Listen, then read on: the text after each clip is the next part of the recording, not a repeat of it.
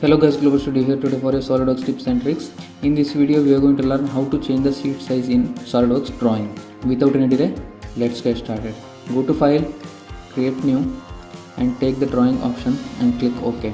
As you can see guys here, you can set the sheet size like A1, A0, A4 like that. But by mistake, you take an A0 sheet and clicked OK. And now you want to change the sheet size. So in that time, how we can change the sheet size? The solution is very simple guys.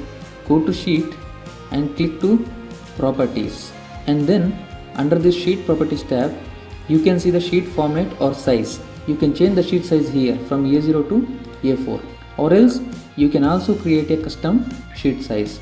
But as of now, we select the standard sheet size and then we'll change the sheet size to A4. After these steps, click to the apply changes. As you can see guys here, my sheet size is changed from A0 to A4. That's how you can change the sheet size in a simple way. I hope you guys learned this trick. If you guys learned anything from this video, then please don't forget to like, share and subscribe. We'll meet again in the next video with new tips and tricks. Thank you for watching. Bye bye.